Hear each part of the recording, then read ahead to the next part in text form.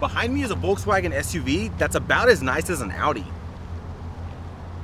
This is the Volkswagen Atlas Crossport, and it's gotten some pretty good updates. You have this new logo that's gonna glow in the dark at night. You have this light bar that goes all the way into your headlights. You get this gorgeous blue paint color and new wheels. In the back, you're gonna get fake exhaust tips. Boo! And at night, you can almost mistake the back of this for an Audi Q8. And wait until you see the trunk space, because it's massive. But that big trunk space doesn't cut into legroom. Here's me in the front, and here's me sitting in the back. Look at all this legroom, and I can recline.